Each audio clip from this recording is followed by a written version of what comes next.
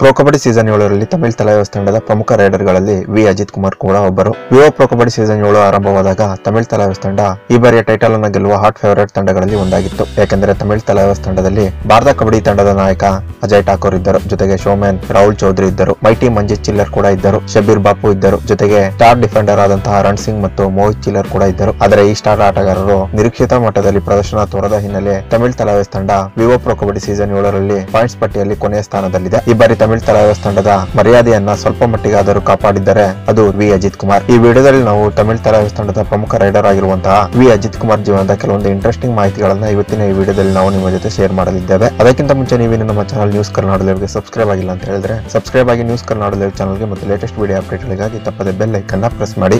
V Ajit Kumar ತಮಿಳುನಾಡಿನ ಕರೂರು ಜಿಲ್ಲೆಯ ಸಣ್ಣ ಹಳ್ಳಿಯಿಂದ ಬಂದವರು. ವಿ ಅಜಿತ್ ಕುಮಾರ್ ತಂದೆ ತಾಯಿ ಕೂಲಿ ಮಾಡಿ ಬದುಕನ್ನ ಸಾಗಿಸುತ್ತಿರುವವರು. ವಿ ಅಜಿತ್ ಕುಮಾರ್ಗೆ ಬಾಲ್ಯದಿಂದಲೂ ಕೂಡ ಕಬಡ್ಡಿ ಆಟದ ಬಗ್ಗೆ ಏನಿಲ್ಲದ ಆಸಕ್ತಿ.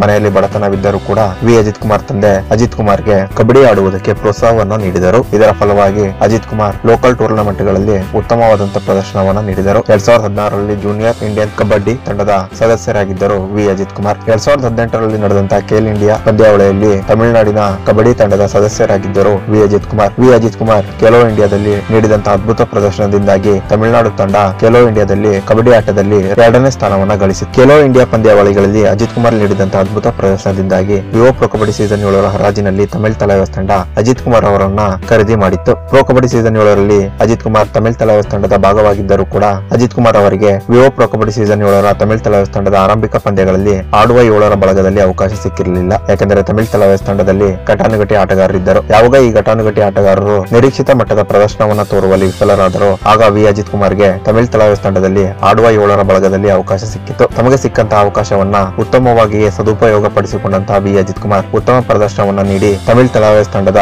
ಪ್ರಮುಖ ರೈಡರ್ ಆಗಿ ಈ ಸೀಸನ್ ನಲ್ಲಿ ಹೊರಹೊಮ್ಮಿದ್ದಾರೆ. ಇನ್ನು ತಮ್ಮ ಮಗ ಕಬಡ್ಡಿಯಲ್ಲಿ ಇಷ್ಟು ದೊಡ್ಡ ಮಟ್ಟದ ಸಾಧನೆಯನ್ನ ಮಾಡಿರುವುದರ ಬಗ್ಗೆ ವಿ ಅಜಿತ್ ಕುಮಾರ್ ತಂದೆ ತಾಯಿಗೆ ತುಂಬಾನೇ ಖುಷಿ ಇದೆ. ಮುಂದೆ ತಮ್ಮ ಮಗ ಕಬಡ್ಡಿ ಆಟದಲ್ಲಿ ಇನ್ನಷ್ಟು ದೊಡ್ಡ ಸಾಧನೆಯನ್ನ ಮಾಡಿ ತಮ್ಮ ಕಷ್ಟಗಳನ್ನೆಲ್ಲ ದೂರ ಮಾಡುತ್ತಾನೆ ಎಂಬ ನಂಬಿಕೆ ಆತನ ತಂದೆ ತಾಯಿಗಳಲ್ಲಿದೆ. ಈ ವಿಡಿಯೋದ ಬಗ್ಗೆ ನಿಮ್ಮ ಅನಿಸಿಕೆ ಅಭಿಪ್ರಾಯವನ್ನ ಕಮೆಂಟ್ ಬಾಕ್ಸ್ ಅಲ್ಲಿ ತಿಳಿಸಿ. ಹಾಗೆ ತಪ್ಪದೆ ನಮ್ಮ ಚಾನಲ್ಗೆ ಸಬ್ಸ್ಕ್ರೈಬ್ ಅನ್ನ ಕೂಡ ಮಾಡಿ. Thank you.